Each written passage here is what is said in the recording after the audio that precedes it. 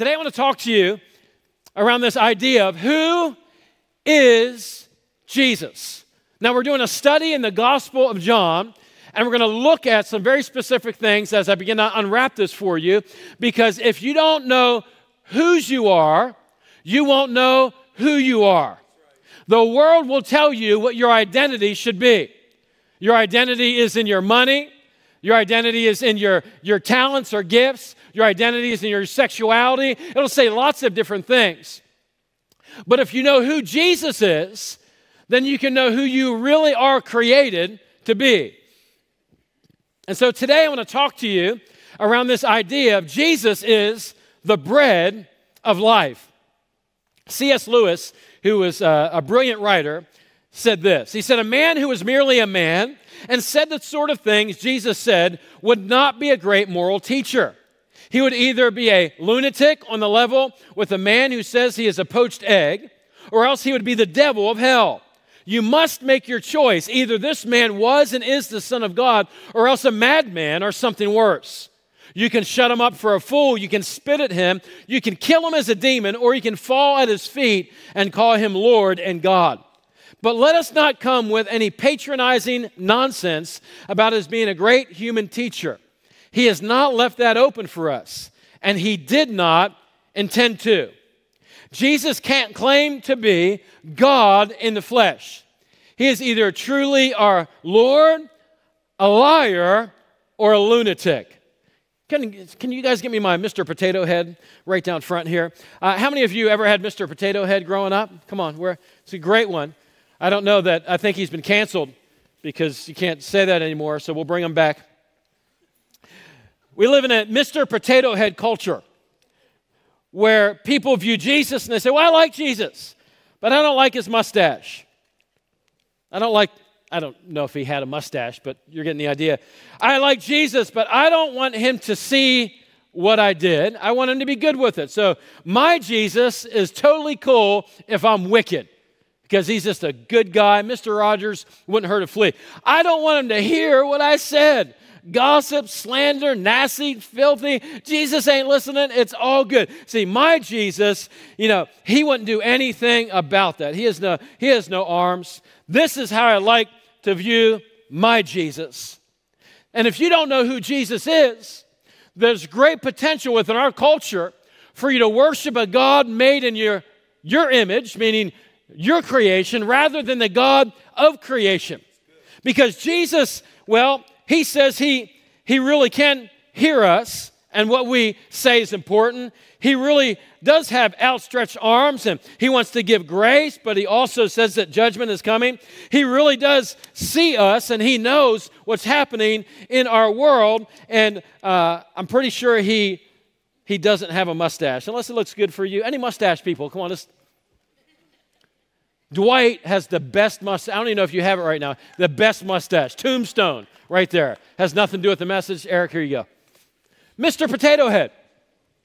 We have this tendency to think, I like to think about Jesus as this. And most of the world, when they talk about Jesus, they talk about the devil, but they give it Jesus' name. They say, Jesus is okay with my sin. Jesus is okay if I do whatever I want to do. He just wants me to be happy. I need to follow my heart, follow what I feel, do my thing, and that's my Jesus. But I want to teach you over these next number of weeks, I want to teach you who Jesus is. So let me unwrap these thoughts for a few moments today. The authors of the gospel record the life of Jesus. So Matthew, Mark, Luke, and John are the four gospels, the letters written about the life of Jesus at the beginning of the New Testament. Matthew, Mark, and Luke are known as the synoptic gospels. Everybody say synoptic? It means they're seen together. They say the same thing in different ways. I was in Phoenix this past week. We're at a conference, and it was actually just as warm here as it was there. But my boys, we were driving. My wife had flown out to go to Devoted Conference. Come on, ladies. Did you have a good time? Half of them are sleeping, still recovering from the conference, but it was amazing. But my wife called me, and we're driving along, and I'm like, hey, you doing good? Did you have a good morning? Yeah, we just grabbed a bite to eat, and we're going to the offices over at Turning Point to meet a few people. And And then she began to talk. She's like, well, we had a good morning. I woke up and we ate this, and then we went here, and then we did this, and then we did that. And she went on, and she told me all about every single part of her day that morning.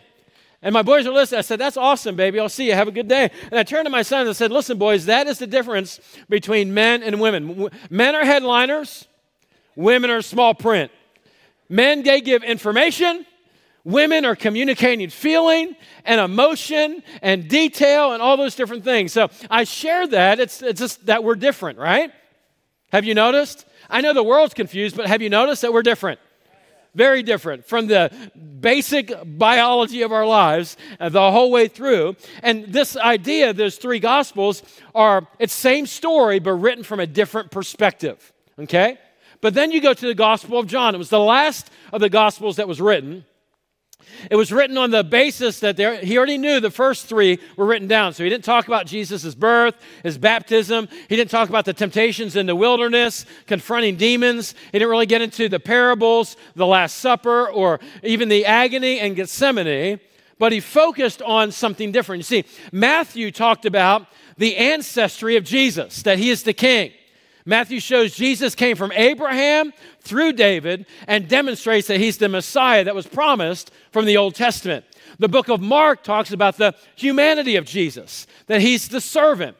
Mark shows Jesus came from Nazareth, demonstrating that Jesus is a servant. Luke talks about the inclusivity of Jesus, meaning he's the Son of Man. He showed that Jesus came from Adam, demonstrating that Jesus is the perfect man. But John, everybody say John?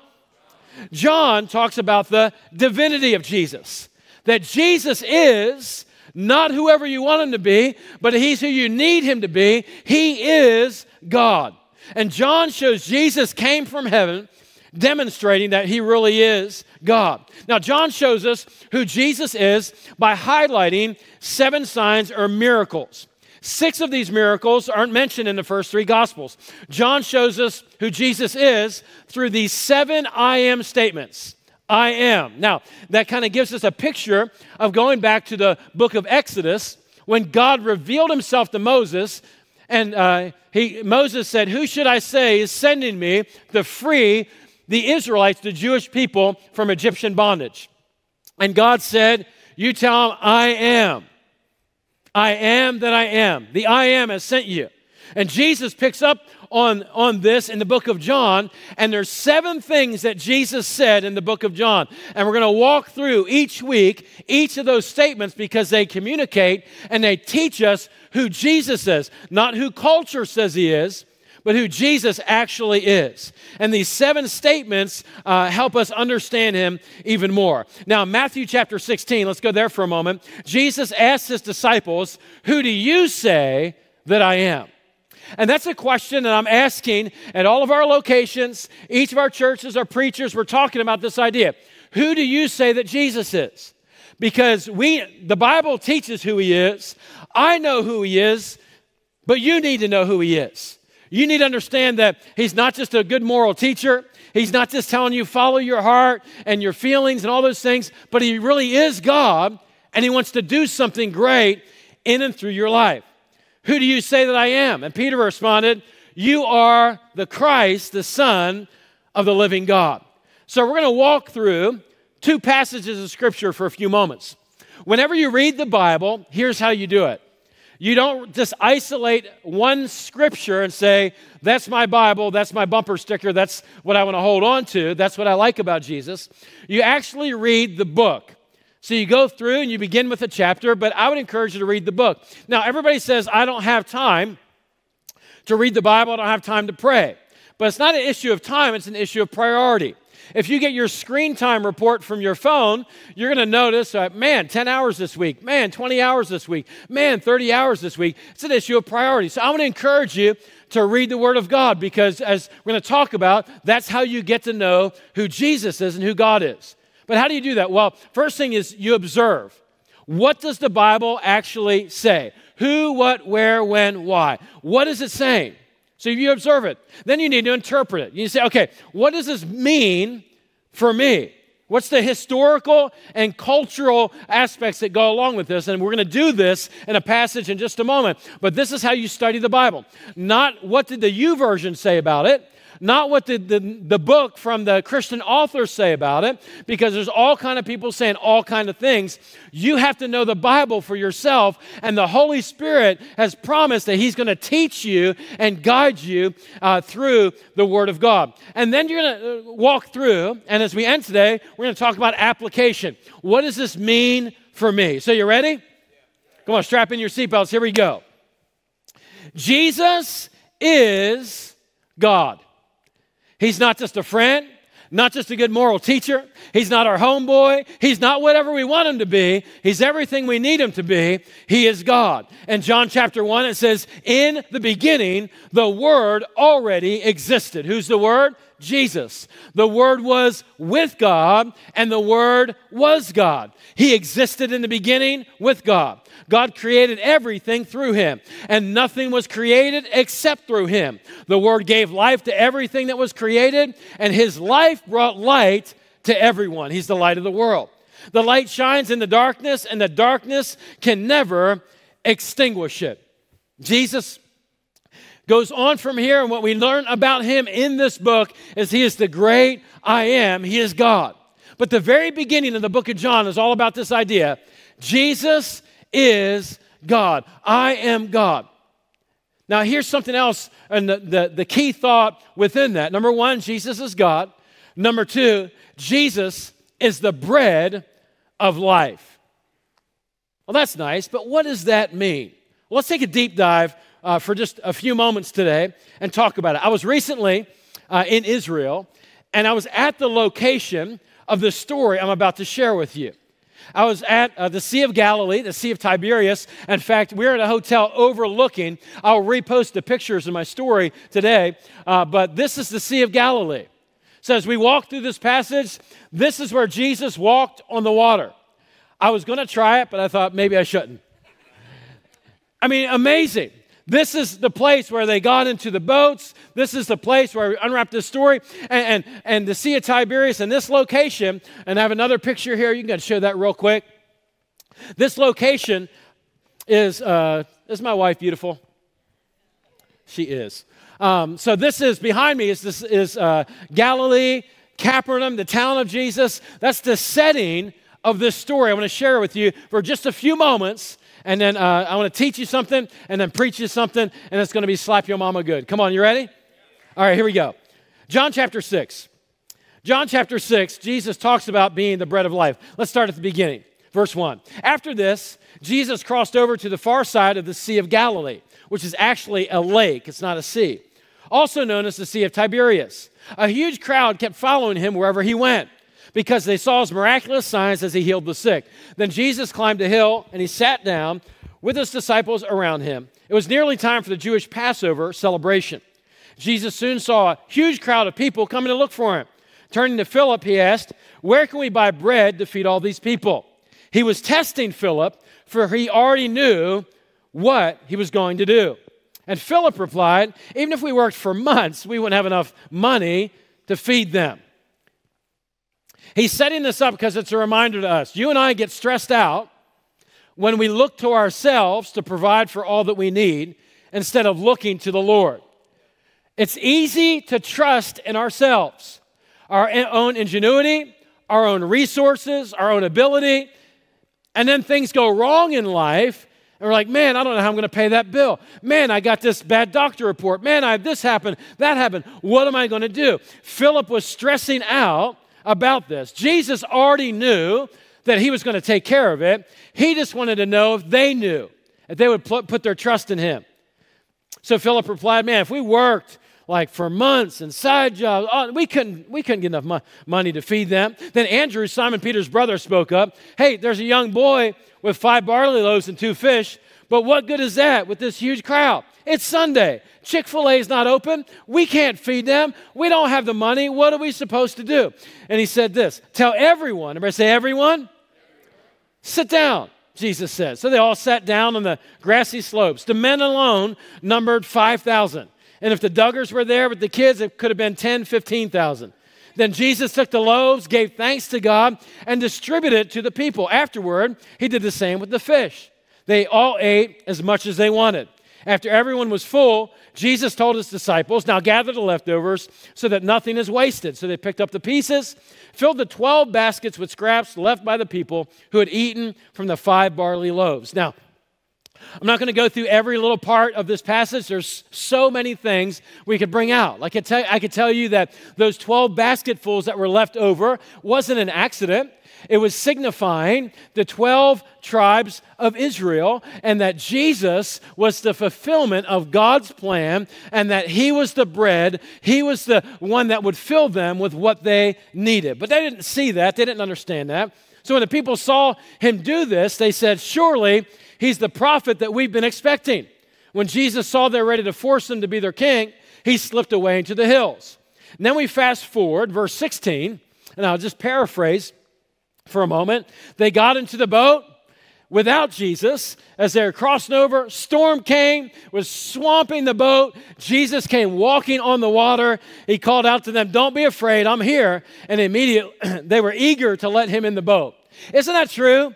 That we're eager to turn to God when everything falls apart in our lives? Like, Jesus, come on, take the wheel, get in the boat, whatever you want. I trust you instead of myself. We all have that tendency. And the Bible says immediately. Everybody say immediately. And immediately they arrived at their destination. I don't know, as soon as he got in the boat, they were just there. Kind of like when I get on the plane, I sleep really well on the plane. How many of you sleep really good wherever you go? That's not a problem. Just raise your hand up. Where's my people? And I love it. I can be asleep before the plane takes off, and I wake up, and I'm there. It's amazing. We're here. Hours later. I normally don't sleep that long, but that's the idea. I don't know if they were transported or what, but immediately they arrived at their destination. The next day, the crowd stayed on the far shore that the disciples had taken the only boat. They realized Jesus had not gone with them. So they went across to Capernaum, which is a neat town, has a synagogue, all these different things that are there that I'll share again today. And they found Jesus there. Now we get to this part of the story. You ready? Rabbi, when did you get here? And he replied, well, I tell you the truth, you want to be with me because I fed you. You want to be with me because I have money. My kids want to go out and hang out with me when I pay for their meal or pay for things. And come on, isn't that true? Getting to teenage years, like, we don't want to be with you, but if you're paying, I'm happy to be with you. You want to be with me because I fed you, not because you understand the miraculous signs. He's like you love the free food, but you don't understand who I am. You're trying to make me into something that you want, but I'm about to reveal who I am because I'm more than just what you want. I'm everything that you've ever needed. Come on, somebody, are you ready? Come on, are you ready? We're about to go there. So Jesus said this, don't be so concerned about perishable things like food. Spend your energy seeking the eternal life that the Son of Man can give you. For God the Father has given me the seal of his approval. They replied, we want to perform God's work too. What should we do? So Jesus told them, this is the only work God wants from you. Believe in the one he has sent, because everything begins with faith. They answered, show us a miraculous sign if you want us to believe in you. But what can you do? After all, our ancestors ate manna while they journeyed through the wilderness. The scripture says Moses gave them bread from heaven to eat. Now lean in. And Jesus said, I tell you the truth, Moses didn't give you bread from heaven. My Father did. And now he offers you the true bread from heaven, which we just received in Holy Communion. The true bread of God is the one who comes down from heaven and gives life to the world. Sir, they said, give us that bread every day. Like, it'd be awesome if, we had that bread all the time. Can you imagine how much money we'd save if you paid for lunch every single day out of the month? I mean, I'd save $10. That's $300. Man, that'd be a few grand. Jesus, that's awesome. And Jesus is like, no. I am the bread of life. Whoever comes to me will never be hungry. Whoever believes in me will never be thirsty. So that's interesting. But what would they have heard? So let me teach you something, a little background about this story, that hopefully you'll look at it different from now on. I don't know a lot about bread making. My daughter and my wife, they like to make homemade bread. Any homemade bread makers? Anyone? Okay. They like to make homemade bread. And when I go to the store and my wife instructs me to get different things from time to time, I look for very specific bread. But bread in the ancient Near East, there are 30 different vitamins and minerals in every single wheat berry. Now here's a picture coming up behind me of a wheat berry. And so what they would do is, I think we have a picture of the millstone. Can we bring that up? Now, you'll remember the millstone where Jesus said, if you cause one of these little ones to stumble, that's why we stand up and speak up against the sexualization of children and all the evil that's pervasive in our culture, not because we hate, but because we love. And Jesus wouldn't hurt a flea. Well, Jesus said, and millstones were big, like this big, round, and were hundreds of pounds. He said, it'd be better for you to have never been born or to have a millstone tied around your neck and thrown into the sea than for you to cause these little ones to stumble. It's a divine warning. And so this millstone is where they would place these seeds and they would grind them with stones on there until it would break up all the flour, all the seed. Now, bread in these times was a very nutritious meal. Now, we have since then genetically modified everything, and that's why we have all the sickness and disease, and this is not a dietary discussion today, but we live in the most unhealthiest nation on the face of the earth, but we have all the food that we want, but we have fake food. And so stay with me. The wheat berry made bread the most nutritious meal that they would eat. It provided 30 different minerals, different vitamins. It was incredibly nutritious. Now, today, when we make bread, wheat grain is made up of endosperm, the bran, the fiber, and the wheat germ. The milling process grinds out all these parts together to create a flour. However, the wheat germ is very oily and becomes rancid quickly, meaning it just gets old and nasty real quick. It's not going to last on the shelf in the grocery store. So they take the wheat berry out. The wheat berry is what makes it actually good for you and nutritious. They take it out and then they put in lots of other things. And they market it well. They say, well, this bread is it's old time, 647 original, 6 net carbs, 40 calories, 8 grams of fiber. It's keto friendly. It must be good for me. It's low calorie. Here's another one. This is Dave's Killer Bread. 21 whole grains and seeds, 5 grams of protein, 5 grams of fiber, 260 grams of something I can't pronounce. Nature's Promise, free from synthetic colors and artificial flavoring. And, it's so good for you because it says Nature's Promise. And here's one. This is Mediterranean flatbread. It says it's from the Mediterranean. It must be really healthy. But if you read through it, you begin to understand it's actually not really healthy. Here you go. Whole grains, oat nut, nutrition in every bite. Now, they do put some nutrition in there, and we do our best with what we eat and all those things, but it's all been modified, and it's fake food because we've taken out the part of it that actually gives the vitamins, the nutrition, and what's needed to make us healthy. Now, why do I share that with you? Because all the Jews that are listening to Jesus talk about being the bread of life, you're like, that's cool. I like bread. Don't eat too much. It's high carb, not really good for you, but I like to, dip it in some oil and it's really good. And for them, this was a nutritious meal. It helped keep them alive. And Jesus is saying, like that bread that you've eaten, that bread that you look to, I'm not bread. The world's different though. The world offers fake food, a fake Jesus, and a false morality. They say, well, you know what? Jesus, I think of Jesus as whole wheat. That's good. I mean, look at that. It has 13 grams of whole grain. Not sure what that does for you, but it's good. Mediterranean flatbread. Jesus is from the Mediterranean. This is Jesus bread. It must be like Jesus food and the Jesus juice, and it's got to be good for you. And the marketing is great. Now, it does have some value. It does have some good things in it. But ultimately, it's fake food.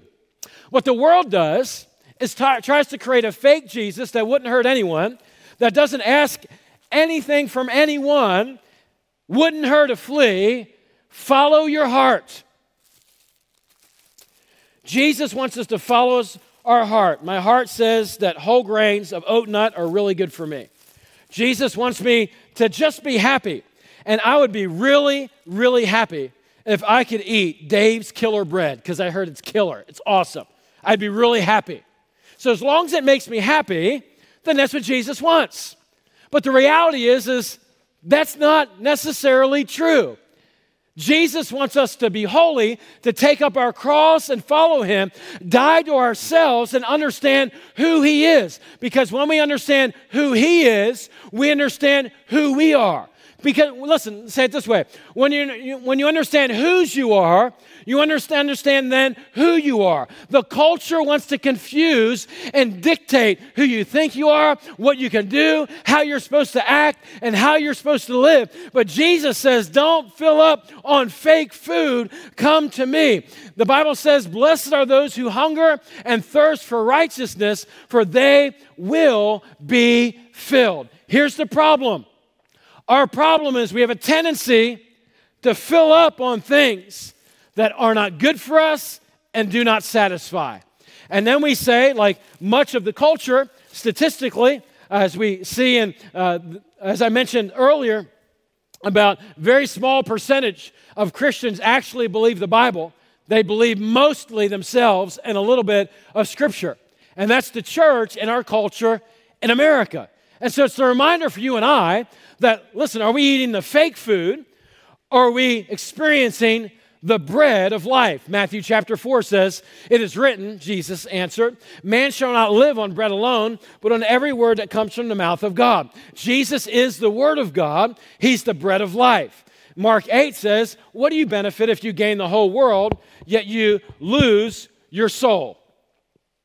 So it's not just about getting a free meal. I prayed, God blessed me, I'm good. No, God does bless you and he loves you, but Jesus wants you to be filled with his life, with his grace, with his power, so that you can live free and you can set people free. That's who Jesus is. He's the real bread of life.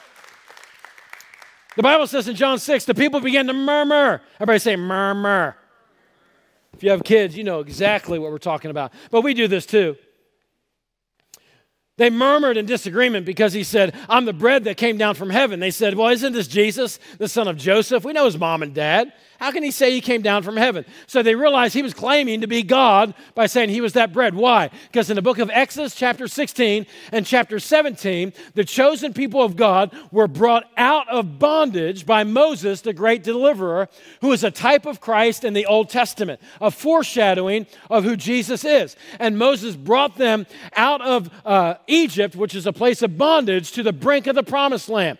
2.5 weeks journey, they could have received everything that God had for them. But they began to murmur and complain, because when you complain, you remain. When you praise, that's when you're raised. And they murmured and they complained, and God judged them. But ultimately, they first started murmuring, we need some food. And so Exodus chapter 16, he gave them quail because God loves meat. Come on, somebody. You can be a vegetarian if you want to disobey. That's fine. I'm teasing. And frosted flakes were on the desert floor. They called it manna. It was sweet, tasted like honey, but literally meant, what is it? They didn't know what it was. But God gave it to them because it's exactly what they needed. Fast forward, New Testament, they were saying, Jesus, what is it? Who are you? And again, he's saying, I'm exactly what you need. Jesus said, I'm the bread of life. Stop filling up on fake food and start trusting me. Manna and food in Exodus 16 and 17, fast forward to John chapter 6, were both tests to trust in God and in Jesus. Both of these stories specifically focused on chapter 6. They point to God's ability to not only meet our needs, but pointing to the fact that he is all that we need. So what does it mean? Because we get easily confused, and confusion is the seed of deception. We live in a culture that's confused. When you're confused, you're embracing the father of lies. If you're confused about your identity, confused about your obedience, who Jesus is, there's great potential for you to end up filling up with fake food, to miss heaven, and only to experience hell. But Jesus came down. He said, I want you to miss this. I am the bread of life. I said that my wife and I were in Israel a few weeks back, and we went to, we're in Jerusalem, and we had some free time when we were going to get lunch. And our tour guide let us all go, said, be back at this time. He said, but be careful whenever you buy and pay for the food, because sometimes the different people, they'll take advantage of you because you don't know the language, because they speak Hebrew. And so we went to a place that smelled good, it looked good, we got in line with everyone, and let's just say that they are not big about personal space in the Middle East. And so we're like elbowing everybody, trying to order, and I looked up and I couldn't repeat what it was because it was a different language. So I pointed to it, and like, I want that one, like that number there. And he pretended he didn't speak English. And so I didn't know, I didn't want to pay with Apple Pay because I wanted to get change back, because I wanted to bring some Israeli money back to show the kids. And so I gave him a $20 bill, even though I knew that the meal wasn't that much, because I did the math on my on Google and kind of translated the amount. I gave it to him, and I said, and he's like, down here. And I'm like, okay. And Michelle's like, he just took our money. He just stole our money. I was like, no, he didn't steal it. Just consider it a donation to the Holy Land. He never gave us our money back. Totally deceived us. It was so funny. That night, we went to the Wailing Wall to pray. Guess who was at the Wailing Wall praying? Probably asking for forgiveness for defrauding the Americans. I share that thought with you as it's easy to be deceived. How do you not be deceived? You need to know who Jesus is, the author and the finisher of our faith. He's the way, the truth, and the life.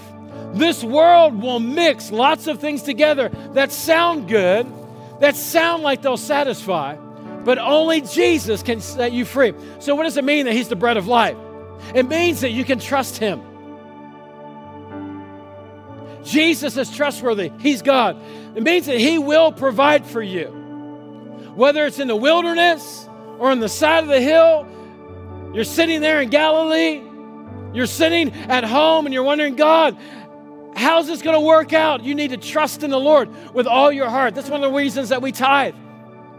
We give our little bit, we honor God, and he breaks it just like the bread in the fish and multiplies it and gives us all that we need. He's a faithful God. He will provide for you. But don't miss this. He is all you need. John chapter 6, I tell you the truth, anyone who believes has eternal life. Yes, I'm the bread of life. Your ancestors ate manna in the wilderness, but they all died. And anyone who eats the bread from heaven, however, will never die. I'm the living bread that came down from heaven. Anyone who eats this bread will live forever. And this bread which I will offer so that the world may live is my flesh. So what was he saying? Who is Jesus? He's God, and he is the bread of life. You can trust in him. He will provide for you, and he really is all you need. I want to close with this story, and I want to give you an opportunity to respond to the mercy and the grace of God. What do you do with that? Well, if you've been eating fake food, it's time to hunger and thirst for righteousness, to receive the truth, the Word of God, who Jesus is that can set you free. To turn from your opinions, to ignore the social contagion of what the culture is trying to get you to go drink the cultural Kool-Aid or the current thing, and say, no, I'm not going to accept the counterfeit. God creates, Satan counterfeits. Satan removes the truth of who Jesus is, but tries to package it as morality that can set you free. But Jesus is the only one that can satisfy.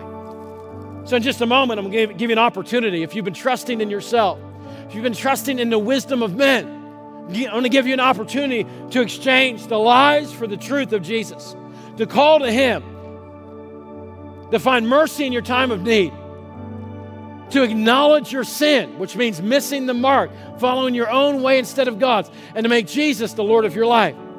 But I'm also going to give an opportunity for those of you that already made that decision to do something very important. One of the things that, he set it up in this way, I love when my kids were little, we would go to the mall, we'd go to Sam's Club or Costco, you go at just the right time, load the kids into the strollers, and you hit that key time when all the samples are out. Come on, somebody. And if you plan it just right, you don't have to pay for lunch. Especially, you just keep going past the Chinese restaurant. They'll just keep handing out all the different kinds of chicken, and you can fill up right there. Come on, that's wisdom. Come on, somebody. So we used to do that all the time with the kids. And I still like it when we hit a store just the right time, that they have the samples. God's calling you and I to have received Jesus to hand out the bread of life. To say, have you tasted and seen that the Lord is good? Have you experienced the grace and the mercy of God? Everywhere that you go, all that you do, that you're living this life for God, sharing His goodness, sharing His mercy, sharing His truth, which is kindness, which sets people free. You have an opportunity this week to be a sampler, to give the bread of life that's full of power, grace, mercy, forgiveness, healing that can set people free. You and I can do that. So there's two different groups of people that are here today. Those who have been eating fake food that need to say, Jesus, I believe and I want to trust in you. I'm not following my heart. Life isn't Disney. I'm not following my own way. I'm taking up my cross and I'm following you. And then there's another group of people. We see the world around us. They're loaded up with their critical theory, with the social contagion, their manipulation. And they're like, hey, this month we're going to celebrate this. We're going to honor this. We're going to do, come on, we have everything that you need. Come on, just eat this and you'll be satisfied. And you can watch that and say, okay, nothing I can do about that. Or you can say, you know what? Step aside. None of that's good for you. I want to give you something that will actually make you never hungry again, never thirsty again, that you're broke, busted, and disgusted, but it'll change your life. And His name is Jesus. And if the church will arise this week and say, I'm going to bring Jesus to my school, to my workplace, to everywhere I am, I'm going to hand out samples of the bread of life and the love of God. It will change people and set them free. Stand with me as we close.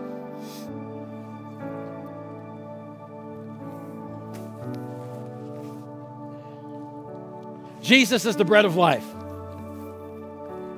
Within Him is found all that you need. Would you pray with me? If you're here today and you say, Sam, I'm not right with God. I've been following the culture, following my own path. If I were to die today, I don't know that I would go to heaven. I've created a Jesus based on my opinions. But now I realize that Jesus is God and He's the bread of life. So I want to repent today. I want to change my thinking. I want to change my behavior. I want to place my faith in the Lord. If that's you, in just a moment, I want to give you an opportunity to do just that. The Bible says that God so loved the world, He loves you and I, that He sent His one and only Son, that's Jesus, that whosoever would believe in Him would not perish but have everlasting life. For all have sinned and fall short of the glory of God. We've all followed our heart to the wrong way. We've all followed our opinions, our own desires. We've all sinned and fall short of the glory of God. The wages of that sin is death. There's a real heaven, there's a real hell. Not everyone's going to heaven. Only those who call on the name of the Lord, the Bible says, will be saved. The wages of sin is death, but the gift of God is eternal life through Jesus Christ our Lord.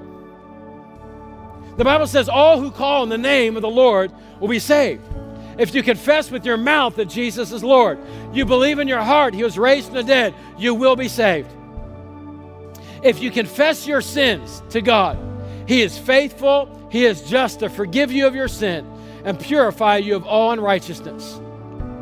Front to back, side to side, those listening to this online, if you're not right with God, you've been eating fake food, you've been trusting in yourself, but today you recognize that. You say, listen, I'm hungry, I'm thirsty for the real thing. I need forgiveness, I need grace, I need mercy. If that's you and you need to get right with God today, in just a moment, I'm going to ask you to lift your hand high enough and long enough for me to see it. We're going to pray, and it's going to change everything in your life. The bread of life's going to come and change you and satisfy you, heal you, forgive you, make all things new. If that's you and you need to get right with God, come on, online and in the house, if that's you, you can respond right now. Just say, Sam, that's me. Lift up your hand high enough and long enough for me to see it. It'd be my joy to pray with you today. God bless you. In the back, anybody else say, Sam, that's me. I've been trusting in myself, trusting in my own way. God bless you. See your hand as well. Anybody else? God bless you. I see your hand as well. Anybody else say, Sam, I'm ready to get right with God. I need grace and mercy. I want to follow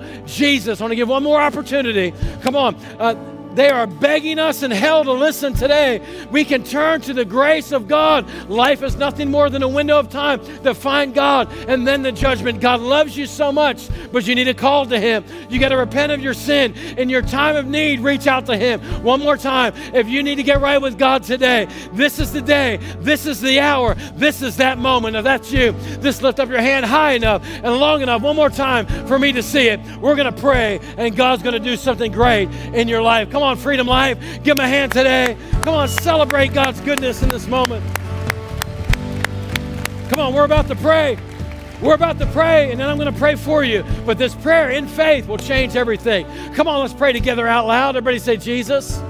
Come on, Jesus, today I choose to follow you. Forgive me of my past. Forgive me of my sin. Wash me and make me new. I believe that you died on the cross, that you rose to new life, and you're coming back again for me. And until that day, I will live for you. Right now, by faith, I'm a child of God, forgiven and free in Jesus' name. Whether you raised your hand or not, if you prayed that in faith and you're ready to follow Jesus, you just got born again. Your past is forgiven. Your future is secure. Come on, somebody. When one person turns from their sin, the Bible says that all of heaven rejoices. So we rejoice with you. You're a new creation. The old is gone. The new has come in Jesus' name. Now, I want to pray for you. We need to know that there's a world that is passing out fake food. By the way, if you would like to take this home after the illustration, it'll be down front here. You're like, dude, I love Dave's Killer Bread. It's my gift to you, okay? Come and check it out. But you and I need to be about what Jesus is about. We're not just religious on Sunday. We get our marching orders on Sunday. And we show up on Monday full of the Holy Ghost and power, the armor of God, and the power of God flowing through us. Divine appointments, sharing the goodness of God so the world can taste and see that He is good. Well, Sam, that's not my personality. It wasn't the disciples either, but the Holy Ghost came on them. They were filled with power, and they went everywhere, all over the world, and they handed out samples of the bread of life, and the world was forever changed, and that's what's about to happen in and through you. Do you believe it? Come on, lift your hand to heaven. Father, I prophesy and I declare in Jesus' name, I thank you for supernatural power by your Spirit this week, divine appointments, sharing the good news of Jesus, the bread of life that will set people free. I declare it and I thank you, Lord God, that those around us are about to be saved and set free as we share the good news of the gospel of Jesus. We ask it in faith today, in Jesus' precious name. And everybody said, Hey, thanks for tuning in to our online experience. It's our prayer that you experience the freedom and life that only God has to offer. If you have a prayer request or a question, go ahead and drop us a line. Email us at hope@freedom.life. And if this message blessed you, share it on social media, send it to a friend, be a hope dealer. And again, thanks for tuning in. And we believe in your life, the best is still yet to come.